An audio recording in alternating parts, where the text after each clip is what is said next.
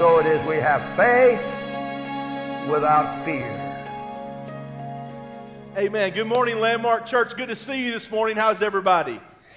Good to see you. We're excited about this is week 3 of faith over fear, and excited about what God is doing in our hearts and in our lives. There is a lot of fear, it seems like, in our society, but I'm so glad the Bible speaks to that and how we live during times like these. Amen.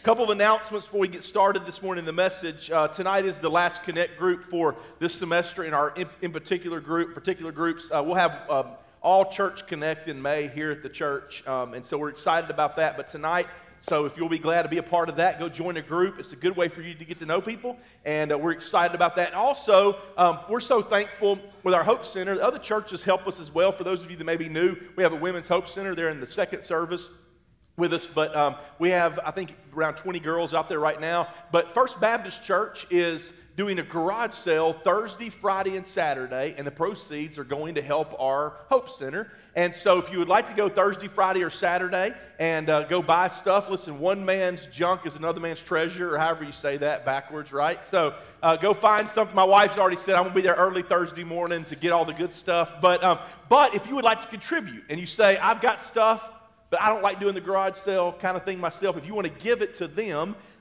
you can take it over there. Don't bring it here, please, because then we'll have to take it over there. Take it over there to their old sanctuary Monday, Tuesday, or Wednesday from 10 to 12, and they will be getting things prepared. You can see Gail Wilson there, and Ms. Gail will be glad to help you get the stuff and take it wherever in the building needs to go. And then Thursday, Friday, and Saturday is the event. So anyway, amen. We're excited and thankful for other churches that can partner together to see our community change and to see lives that have been affected by drugs and alcohol and addiction, that God can change them and transform them. Amen? Amen. Won't you stand up with me this morning? If you got your Bibles, turn to Isaiah chapter 43. Hope you're awake today.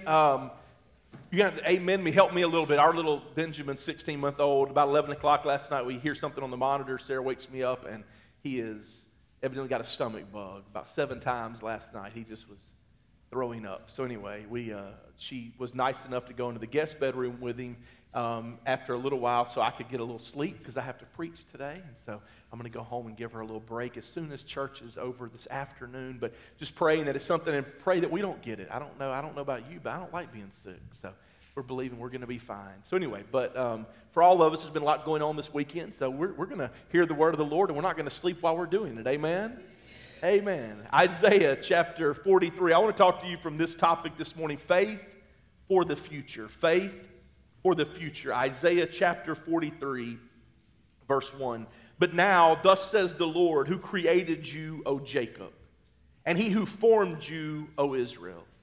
Fear not, for I have redeemed you. I have called you by your name. You are mine. When you pass through the waters, I will be with you, and through the rivers they shall not overflow you. When you walk through the fire, you shall not be burned, nor shall the flames scorch you.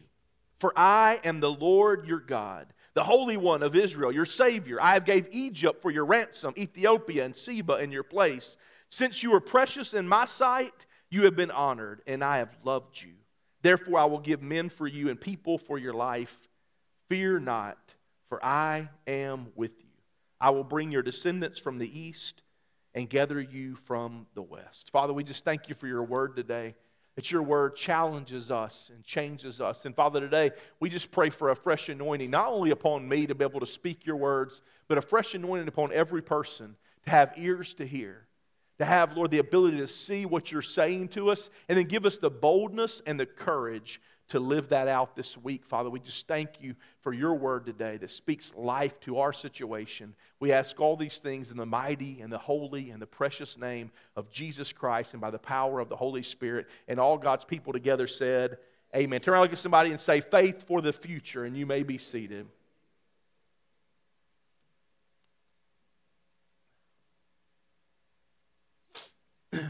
This week, Sarah and I had the privilege of going to Myrtle Beach, South Carolina. It was a very quick trip, but we went. I'm a part of a program, a 3-year program. We usually meet twice a year, but because of COVID this year, there's 3 meetings. We skipped one last year, but it's called Thriving in Pastoral Ministry, and it's just a way for pastors to get together and talk and just Whether you know this or not, statistics at one time, I believe it was around 1,500. I think it's down to 250. But that many pastors leave the ministry every single month.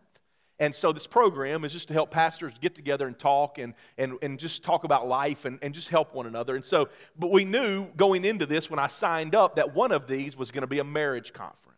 And so Sarah was going to go with me. And so it was supposed to happen last September. Once again, because of COVID, it got pushed to April. And so last November, I come into the bedroom one night, about ready to go to bed, and Sarah is crying in the bedroom.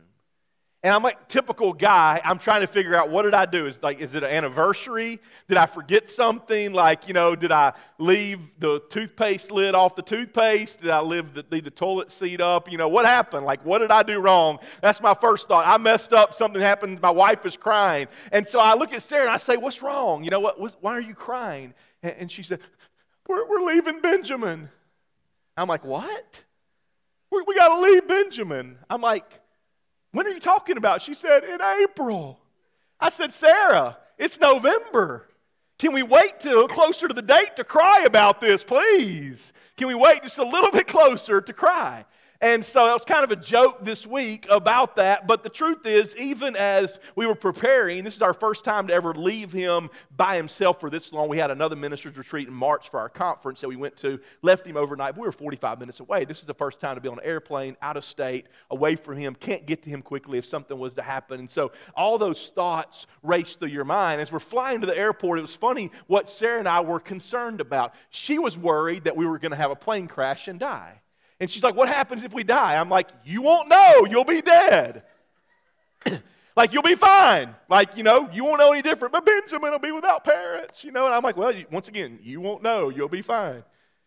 I was concerned with, because he's the type, he runs and he gets away from you quickly. In a bathtub, you got to watch him because we have one of those seats, but he got too big for it. So it's like, you don't want him falling in the water, something happening. You don't want him getting out somewhere. So I'm thinking along those lines. She just didn't want to fall. She thought he'll be taken care of. I just don't want to fall out of the sky. I've flown enough. And this is my encouragement. This is where I'm one of those very encouraging husbands. We're driving up there and I'm like, you realize we have a better chance of dying in a car crash on the way to the airport than we do the plane crashing. And she's like, you're not helping me one little bit. The truth is, though, I even had a little bit of anxiety because, once again, you're leaving him, you want to get home, all of these things. One of you is not with him. Those things are natural, and I get that. But if we're not careful, we can allow fear to overtake us to where we can't even enjoy the moment because we're so fearful about what could happen. We're so fearful about what is going to happen. And most of us, I think a lot of us, you might not be a control freak type person, but you want to know that if I do these certain things, this is what's going to happen in my future. I'm going to have a job when I go to work. I'm going to be able to come home to my family. I'm going to be able to cook and eat dinner. We have all these things in mind for our future, and we just want these things to happen. But the truth is, if we're honest today, and I'm not trying to be negative or scare you, the truth is none of us are promised tomorrow. We're not promised a second. We really don't know what is going to happen. And if we're not careful, if we lean into that too much, we can be fearful about the future. We can be fearful about tomorrow. And if we're not careful, we will never actually live in the moment and do anything God wants us to do because we're so scared of what might happen that we never live in the moment. My thing is this. My biggest fear in life is not just being able to figure out where I'm going to go tomorrow. One of my fears in life is not doing today what God has called me to do and living life to the fullest now because I get so concerned with tomorrow not being present in the moment. And listen, it's not dying that scares me. It's not really living that scares me. It's that I don't understand what it means to live now because I'm so scared of the future. And here is Israel in this passage that we find them in this moment, and they're in the fear of the unknown. They're in captivity. They don't know what's going to happen. They don't know where they're headed. They don't know where they're going to live, what's going to happen. They're in captivity, and they want to go back to Jerusalem. They want to go home, and they're wondering, God, have you forsaken us? God, have you forgot about us? God, do you know what is happening? I was talking to a friend of mine last night at a wedding reception. We're just out under this tent talking, and we both had this thought, and we said it before, but none of the stuff that's happened over the last year has surprised God. God didn't fall off the throne and say, I didn't see a pandemic coming. Like, I had no idea. I didn't see that people were going to go crazy and all these things. I didn't see. God said, I knew that people were going to go buy toilet paper like crazy. I knew that.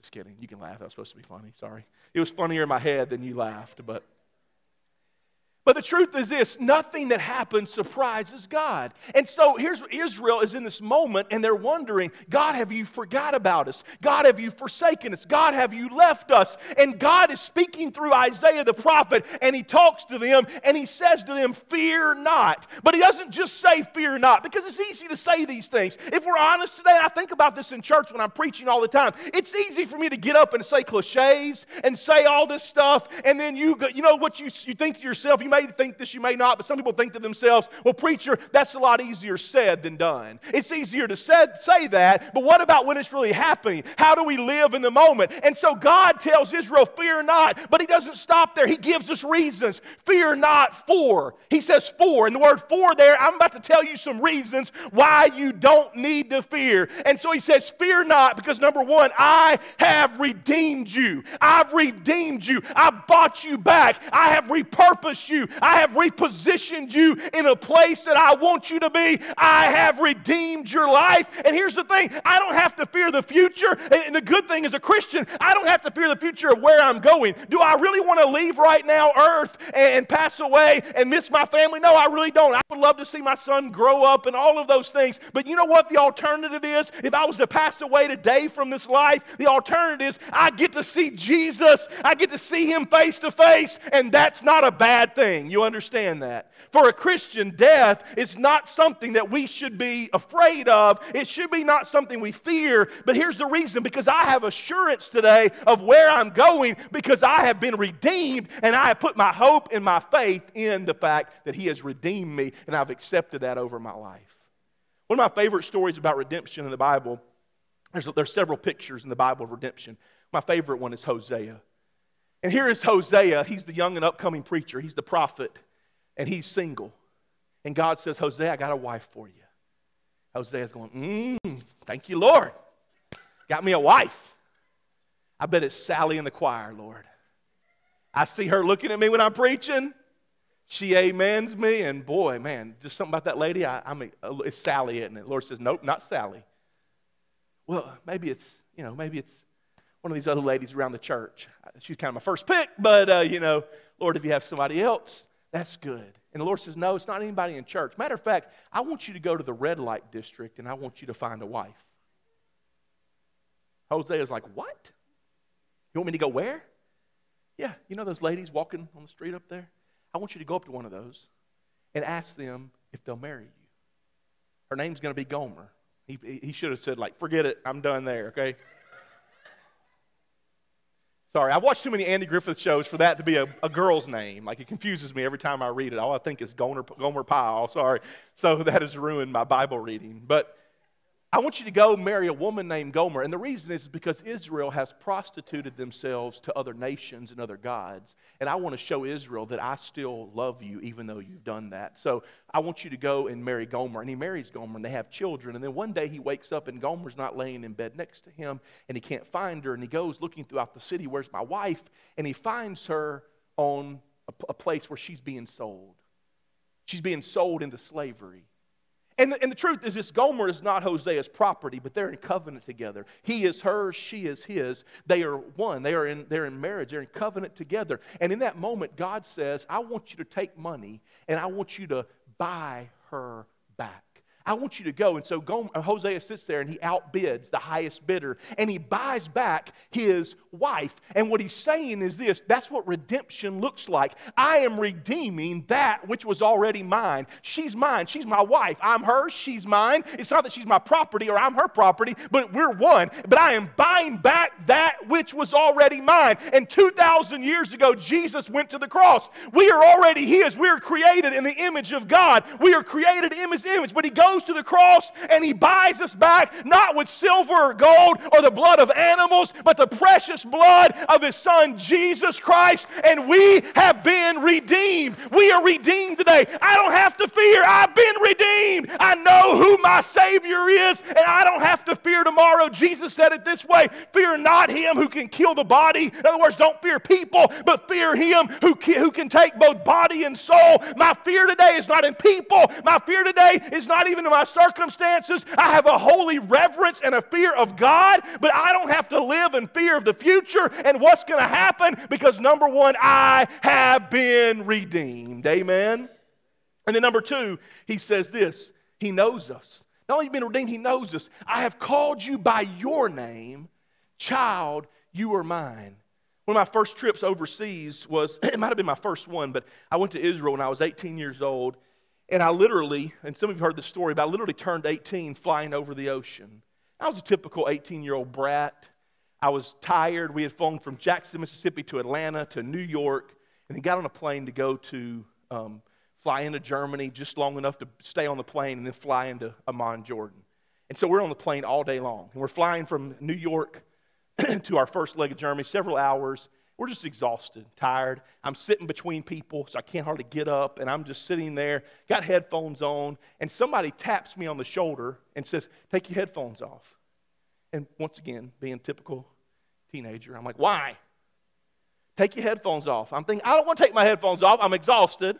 I'm listening to music. Just leave me alone. Let me sit here. And then after what happened, I felt bad for saying that, because all of a sudden, over the loudspeaker comes the captain's voice. And he's speaking Arabic, and I can't understand anything that he's saying. So he's just speaking, I can't understand it. But then all of a sudden, I hear Justin Blankenship. And the entire plane erupts into clapping. And the stewardess walks up with a little cake. And 18 years old, on an airplane, they had a birthday party just for me. I couldn't understand everything he said, but I understood when he called me by my name. And what I love about what God says is this, what God tells Israel. Israel, I have called you by your name. I'm not calling you by any name. You ever grow up with a grandparent, they couldn't remember your names, so they would say 8 names, and then they'd finally get to you, whoever you are. You know, you didn't feel real special after that time, right? Whatever your name is, I'm talking to you. I don't remember what it is, because I got so many grandkids, or maybe it was your mom or dad. I got so many kids, can't remember it all. But God says, no, I have called you by your name. Child, you're mine. I love you. I know who you are. I know what you're going through. I know what is happening, and I know exactly where you're at. So today, when you feel forsaken and forgotten, and you feel like, does anybody even know me? God says, I don't just call you any old name. I call you by your name. You are mine. I love you. I don't have to fear tomorrow, because I have a Savior. I have a God who loves me, who wants to spend time with me, who enjoys being around me, and He knows my name. Amen? We heard this week from Dr. Ferguson, David and Teresa Ferguson heard a story that I really enjoyed. And Dr. Ferguson said they had a grandchild that they were watching overnight one night. And he said when our kids were, and some of you remember this, when our kids were a certain age, you had to hear them. If they were taking a nap, you hoped you heard them screaming so you could go in there. You didn't have monitors and all these things. But he said we had a monitor for our grandchild. And so we're watching our grandchild, we're watching him sleep, and then all of a sudden, he wakes up. And he said, my wife got so excited. She was so excited he woke up. I thought, because you're a grandparent, not a parent, there's a difference. But he said she was so excited that he woke up, because she jumps up fast, and she wants to run in there, and she said, he's awake! I get to spend time with him. And he said his wife went to get the grandchild. In that moment, the Holy Spirit spoke to him and said, that's how I feel about you every single morning. I love it when you wake up, because I just get to spend time with you. Think about that. God loves for you to be awake so He can just spend time with you. He loves being around you. You don't have to always be in this constant thing where sometimes you can ride down the road with your wife and your husband or a friend. And you don't have to say a word. Just the fact that you're around each other makes the difference. And the truth is this, you don't always have to be thou, theist, goddess all the time, okay? You can just be riding down the road, but the fact that you are with Him in His presence and He is with you, God loves that. God loves to be around you. I love that. I don't like being around myself half the time, okay? But God likes being around me. He loves me. And I don't have to fear the future because I've got a God who's not distant, who's not off somewhere saying, I hope you make it. I helped you a long time ago. I hope you got it good. I've got a God who loves me. He knows my name, and He's glad that I'm awake and I can spend time with Him. I am His, and because of that, I don't have to fear the future. Amen? And then number 3, He is with us. He says, when you walk through the fire, I will be with you. And when you walk through the waters, they won't overtake you. Think about the 3 Hebrew boys. They get thrown into the fire. But what happens when they're thrown into the fire? Number 1, there's a 4th man walking in the fire. That even though they're in the fire, there is somebody else with them that is greater than what they're walking through. And then I love this part because when they come out, we used to have a place growing up in our town called Junior Food Mart, and it was the fried chicken capital of Crystal Springs, Mississippi. You want a good fried chicken? You went in this gas station. And literally, even if you didn't get fried chicken, if you went inside to pay for your gas, so you'd walk up to somebody and say, you've been at Junior Food Mart, haven't you? You could drive by there, and you would smell like Junior Food Mart. I mean, you would know. Have you ever been out camping? You don't have to get close to the fire, and you smell like the smoke. Were you camping? Well, I was over at campsite. Oh, we didn't have a fire going, but somebody else over there did, and I had it. The 3 Hebrew boys are in the fire. They're inside of the flames, 7 times hotter than it's ever been. And number 1, they survive. But then number 2, they walk out, and you can't even tell they've been through the fire. Not one singe of their hair has been, not one part of their hair has been singed. There's no smoke that they smell. They walk out, and it's like nothing has happened to them. And I want you to know today what God says is, I am with you. There is still a 4th man walking in the fire. He doesn't say we won't go through hard times. He doesn't say we won't go through difficulties. He doesn't say we won't have waters that feel like they're overtaking us. He's not saying you won't go through the fire, but what He says is this: you'll go through the water, but you will not drown, and you'll go through the fire, and you will not be consumed, because I am your God. You're not going to be scorched. You're not going to drown, because I am with you. Amen? And today I don't have to fear because He's with us. He's still walking with me in the middle of my problems, in the middle of my situation, that I have a God who loves me abundantly. He has never given up on me. He has never forsaken me. And He says, I have redeemed you. You are mine. And when you go through things, you will make it out on the other side. And I believe on the other side, it's going to be even better than you could have imagined. And you're not going to have to be remembered by all those things that happened, but instead, on the other side, there is healing and there is wholeness. And when you walk out on the other side, people will see you and say, I saw that person go through the fire, but they made it. I saw that person go through the water, but it didn't overtake them. And listen to me, when you get out on the other side, your story becomes a testimony of the goodness and the grace of God, so that others can realize that God is no respecter of persons. If He did it for you, I know He'll do it for me. I'm better looking. I know He'll do it for me. I'm just kidding. If He did it for you, I know He'll do it for me, because God loves me or just as much as He loves you. And if He did it for you, then He will do it. He's the same yesterday, today, and forever. And so I realize no matter what I go through, it's going to happen. He is going to be with me. Amen. If the worship team will join me, I'm almost done. You've been redeemed. You've been called by your name. You are His. And He is with you. Then he ends that passage of verse 5 by saying, fear not. For I gave Egypt as your ransom. I gave Egypt to you. And God there is pulling on imagery of the Old Testament and when the children of Israel came out of Egypt. And if you remember the story, they come out of Egypt, and not only does God protect them, you have Pharaoh's army who is bearing down on them, and they run out into the middle of the sea. Because here is Israel who's walked across on dry land, and here comes Pharaoh's army, and they're barreling down in the middle of the waters, and the waters overtake them. And what do they sing on the other side? The horse and the rider have been thrown into the sea. That God did it. But then he says this, I gave Egypt as your ransom. You realize whenever Israel walked out, they didn't walk out of that the same way they came in. They came in to the waters on Egypt's side. They came into that thing slaves. They're poor. They have nothing. But when they walk out of Egypt, the Bible says that they took all the possessions or parts of the possessions of Egypt with them. That they left better than when they came in. And what God is saying to Israel is this, Israel, I'm trying to show you I've done it before so I can do it again. How does God prove to us that He's going to do it? Because God is a faithful God. And His point is this, if I've done it before, I'm a consistent God. I can do it again. I gave Egypt your ransom. I gave you what you needed. Fear not. I am the Lord your God. There's no other God like me. There's no other God before me. And I've already proven myself many, many times. And God says, you can trust me. I don't have to prove it again. I've already proved it to you. But if you need me to, I'll be glad to show you some other things. I'll show you what I can do. Because time and time again, I just want you to know you can trust me. And today, some of you walking in here with fear gripping your heart about the future. What's going to happen? Fear of tomorrow. Fear of next week. Will I have a job? Will I have a marriage?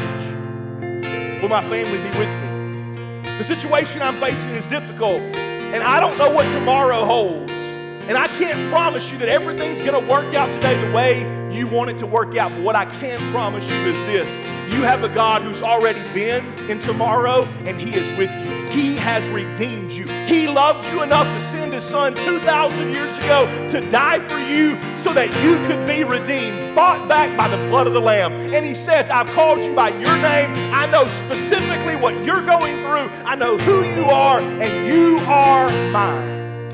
And I'm with you. You may go through the waters, but you're not going to drown. And you may go through the fire, but I can protect you. And today, no matter what you're going through, you can allow the enemy to heap fear on you and just worry and anxiousness. And I'll be honest with you, even this week as we left to go to Myrtle Beach and we're sitting in a class for marriage retreat, and it was very good information. We loved it, and I got a lot out of it. But I had to keep telling myself, I had to remind myself over and over, be present. Because it's funny, you think the wife would be doing this, the mom. I'm over there. Have you texted your mom to see how he's doing? Have you asked how he's doing right now? It's like I just did 5 minutes ago. Well, ask again. Ask again. Make sure he's okay. That fear can grip your heart to where you can't even enjoy the moment or what's going on because all you're worried about is what's next. And God says, I want you to have faith. Just trust me. Trust me. No matter what happens, I'm with you. We're going to get through this thing together. No matter how difficult it is, we're going to make it. And we have to trust. Faith is how we conquer fear. We don't conquer fear by just bringing up these things and trying to hype ourselves up, because you know what? The moment that goes away, you fall right back into fear. But I have to walk by faith and not by sight. Faith is how I conquer fear. So I realize I don't have to fear because God has done these things for me and He is with me. Will you stand up this morning?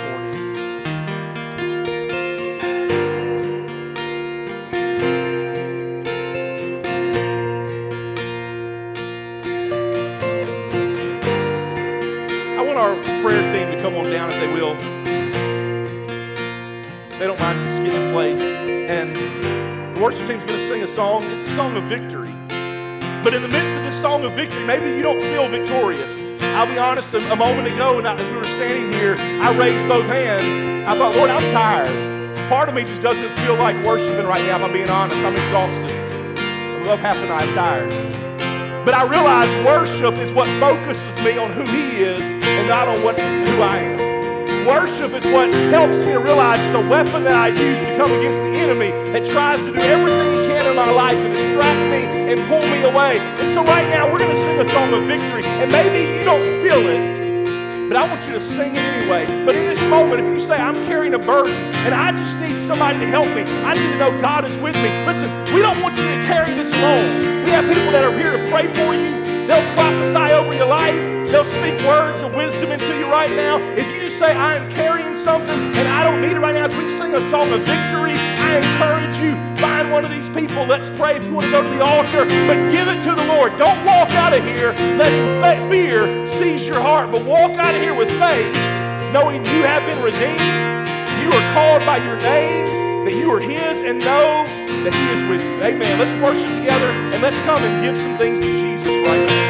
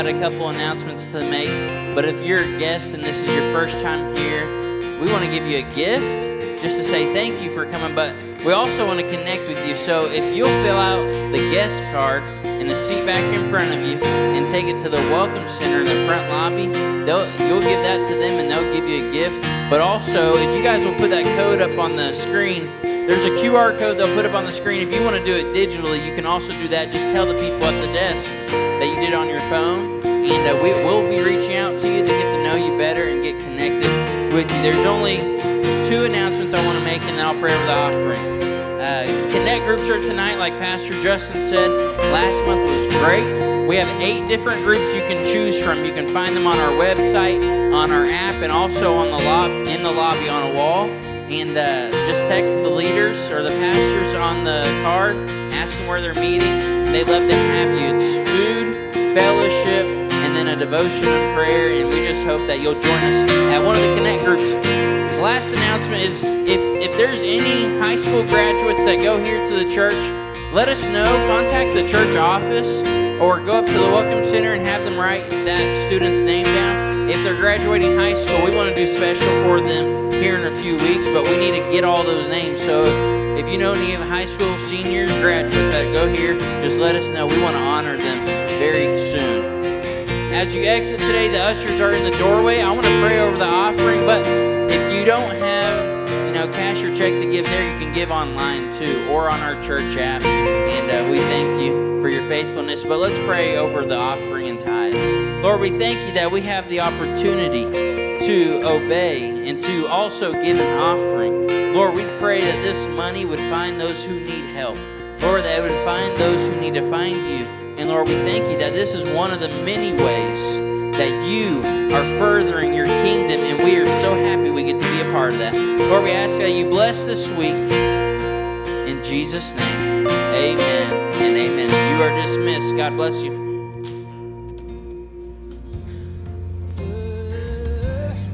God from age to age, though the earth may pass away, your word remains the same.